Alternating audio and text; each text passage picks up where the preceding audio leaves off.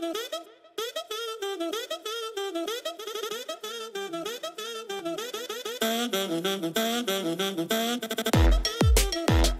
back, everybody, to another episode of TJ Just Talk. We have Ken with me, and I'm TJ, your host of this channel, and another one in Meekness in Marriage. And today we're going to talk about doing good in your marriage and doing good as a believer in Jesus Christ. I started it first. All right, so the scripture reading we took today is from Matthew 5:40-48. You can read it on your own time, but Jesus is pretty much telling them how to treat people, treat each other.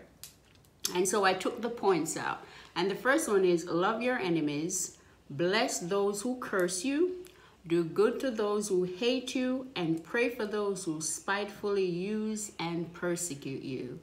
And a lot of times I feel like people, or I'll say believers, they feel more comfortable loving or showing love to people who show them kindness or who love them. I guess that's easy for a lot of people to do, but it's hard when you feel like your spouse is coming against you, your spouse is being unkind, is not saying good words to you, the lovey-dovey words that you want to hear, and all that good stuff, and people find it hard to walk in the spirit. It's easier for us to just go in our flesh and we just want to curse our spouses out. We just want to curse them out, right? We get so angry a lot of times that we forget that God says to pray for those who despitefully use you and persecute you. And you're probably going through some persecution in your marriage, I don't know, or at some point we all go through things in our marriage, and it's hard for us to stop for a moment, pray, and ask God to show us how to walk in the spirit.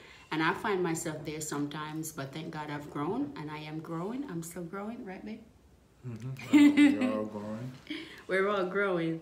So yeah, that's what we want to talk about today. What do you have to add to that?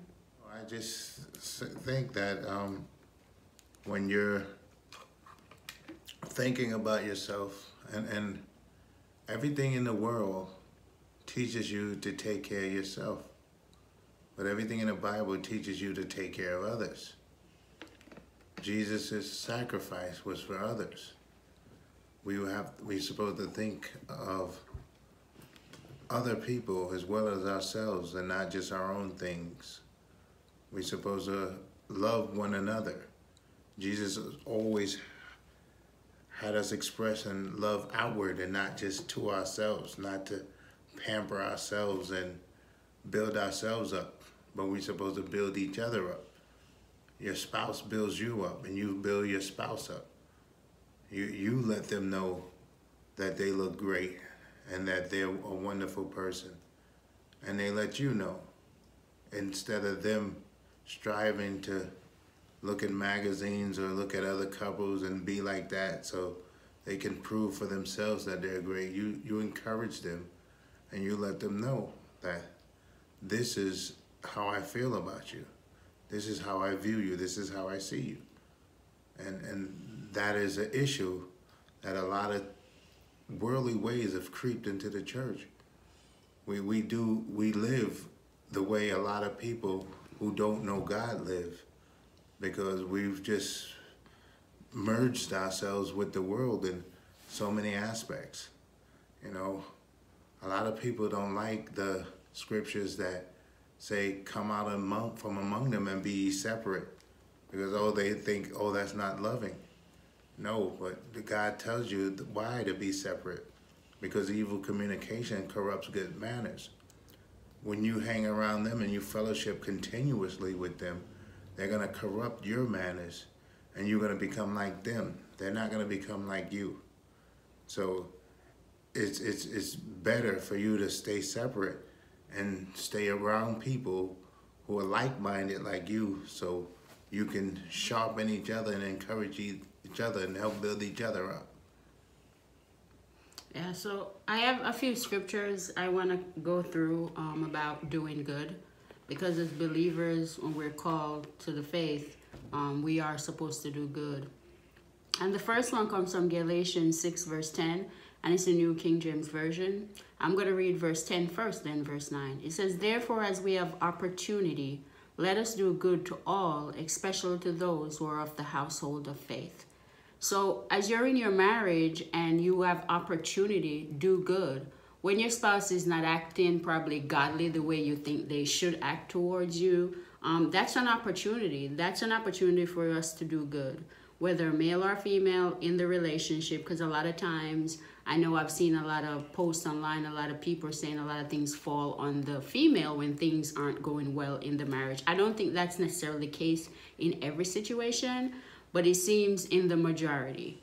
But God says that in every opportunity you have, you should do good. So if your spouse is acting crazy towards you, do good. Pray for them. They might be going through something from work. Somebody may have said something. They may be offended. Some demonic spirit is probably attacking their mind. So do good and pray for them. Do something good. Verse 9 says in Galatians 6:9, New King James Version, "And let us not grow weary while doing good, for in due season we shall reap if we do not lose heart." And I see this a lot in people's marriages why people want to get divorced. They've lost heart. That's the truth. They've lost heart. They probably were doing good. They were praying. They're not seeing the results that they probably are expecting. They probably want to see it in a week, a month, a year, short period of time. But the scripture is very clear that says, do not grow weary while doing good. You keep doing what God is asking you to do towards your spouse. They're seeing it and God is at work behind the scenes. So don't lose heart. And in James 4:17, it even says, "Therefore to him who knows to do good and does not do it, to him it is sin." When you know to do good and you don't do it, you're sinning. You're sinning against God. Why? Because he's commanded us to do good to all. Our enemies, our friends, our loved ones, everybody. And a lot of people live in the Old Testament law where they do an eye for an eye.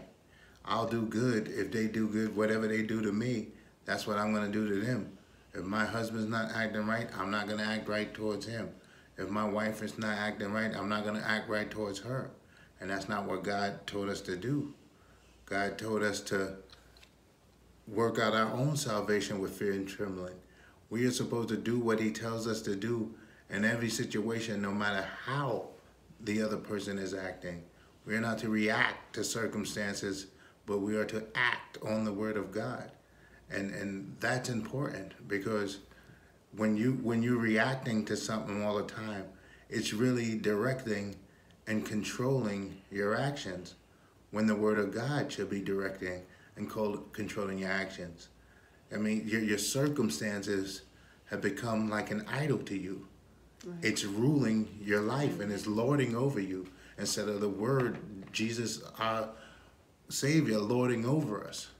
And it's important that you don't let these things sneak in and deceive you into thinking that you're justified in disobeying God's word. None of us are ever justified in disobeying God, whether we like it or not. When we accepted him as Lord and Savior, we signed up to be his ministers in this earth, as long as he would have us there until he brings us home. And what he asks us to do is not suggestions, they're called commandments. And he said, if you love me, keep my commandments. Now, a lot of people would say, I do love you, God, but you don't know what this person has done to me. Yeah. Of course he knows what he's done to you. Look what they did to Jesus on the cross. And he said, Father, forgive them, for they know not what they do. He set the example. He's not asking us to do anything that he didn't do. He was the example for all of us, so we will be able to follow. And he didn't leave us to do it with our own willpower. He gave us Holy Spirit to live in us, to empower us to do the right thing. All we have to do is ask him, and he will empower us. He will heal the hurt. He will take away the evil thoughts. And if you get in your word and you think on good things, things are pure and lovely and a good report, instead of thinking of evil things. I'm going to kill him. I'm not going to cook his dinner. He's cut off from all activities with me. Then your mind will get renewed to doing good. And it's an effort that you have to make on your own. It's not just going to happen. You have to fight the good fight of faith, obeying the word of God. Absolutely. That was good. We're just not going to cook his dinner today. And that's going to solve the problem. No, it's just going to make the problem worse. All right, now Hebrews 13 verse 16 says, "But to do good and to communicate forget not, for with such sacrifices God is well pleased." So God is pleased when you do good. Why? Because when somebody is doing bad to you, your feelings, they're all riled up. You're all in your flesh. Your feelings are overwhelming you. And to move in faith and to do good, that is faith. To do good, to do what God says, despite what you're feeling, despite what the devil might be whispering in your ears. And God says he's well pleased when we do good and we don't forget to communicate. Okay? So I want to go over a few meanings of a few words that I wanted to look up as I was going over love your enemies. So we're going to look over the meaning enemy. An enemy is one that is antagonistic to another one, seeking to injure, overthrow, or confound an opponent. One that seeks to harms or weakens someone or something else. That is an enemy. So the person might be trying to come against you to harm you, and they are being influenced by demonic spirits, and we have to know that. And that's why we have to love them, because love, perfect love, casteth out fear, right? God is love, and we have to walk in that love. Now, the word antagonistic, and I love looking up words, and a lot of you probably already noticed from my previous videos.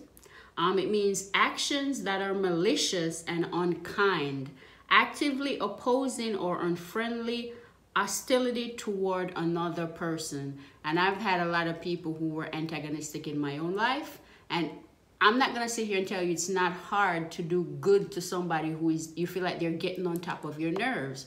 But that is where God comes in. That is where faith comes in. And you have to move and obey what God tells you to do. Love your enemies. And it is hard at first because you're self-centered.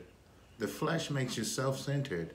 And when you get in the Word of God and you take your eyes off yourself and you put your eyes on Him and you do things to please Him, then it becomes easier.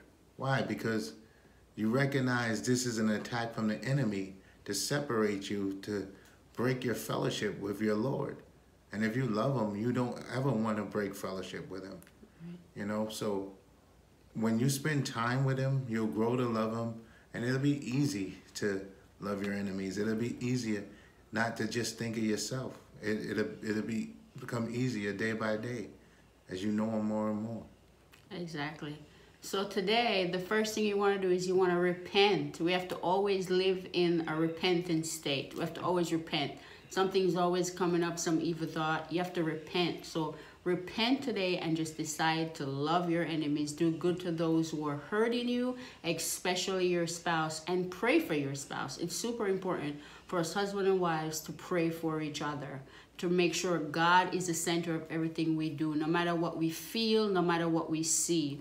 I can tell you, and I'm sure for Kenneth as well, if we were not close to God, we wouldn't be able to say we've been married for going on 19 years this year.